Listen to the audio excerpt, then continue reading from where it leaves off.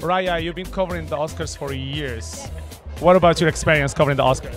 Well, it's always a very energetic carpet. There's always something very, very special being here. You feel like it's the culmination of award season.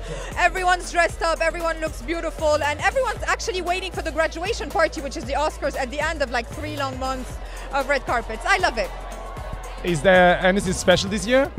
Of course, there's 2 nominees from the Arab world. We have the Insad, Ziad Douairi, Best Foreign Film nominee, and a favorite. Not only they're nominated, they're part of the top 2 favorites. Only Chile can beat them tonight, so I'm keeping my fingers crossed for my country, Lebanon. And we have the Syrian wonderful documentary, Last Man in Aleppo, which has a good chance also to win. And Firas Fayyad is here with his team. It's a little bit different from the atmosphere that they lived filming this documentary, so it's kind of a nice feeling to see them, you know, have a good time.